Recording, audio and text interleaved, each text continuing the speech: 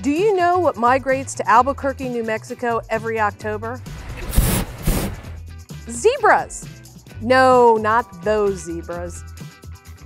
These zebras. And you would be hard-pressed to find a more jovial cast of fun-loving, flair-wearing, costume-designing characters. But underneath all that light-hearted fun, these zebras have a most serious job to do.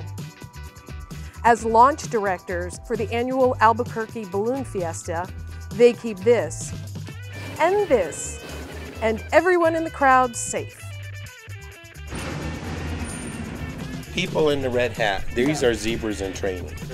And they're training, and then we give them the reins on their second year. Do these guys put you through the ropes? That's what they're doing right now. We're doing on-the-job training. So they take us by the arm and point out what we do right and teach us the way to do it correctly.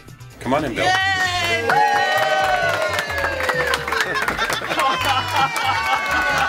Michelle, why don't you tell us about the weather? It'll be sunny. 800-033 at 4, 1,000 feet at 022 at 5. After the morning flight briefing, the serious work begins. Take your time. I'm going right out here. We'll make eye contact when you're ready. I'll check your traffic, and we'll get you up out of here, okay?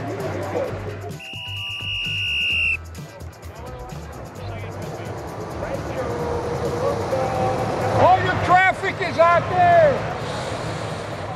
In the end, the fun-loving Albuquerque Balloon Fiesta zebras are in control of just one thing. Safe, coordinated launch!